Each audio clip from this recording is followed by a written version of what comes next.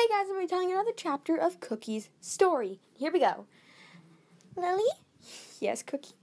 Can you tell me the story of how peace came to dragons and wolves? Sure. So, Mom and Dad, one day, they met each other at the border. They were told they were never allowed to love each other, but they fell in love anyway. Mom and Dad ended up seeing each other for a long time. And then one day, Mom became pregnant with me.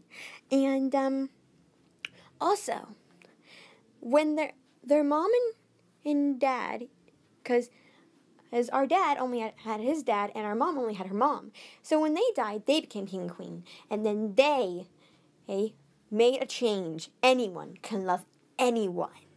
So then I was born, and yep. So that's how it started. And then I came along. Yep. And then everything was restored back to normal, even peace and love. Yay! This is awesome! Okay, guys, I hope you guys liked it. That's another chapter, and chapter 3 is coming out soon, and bye!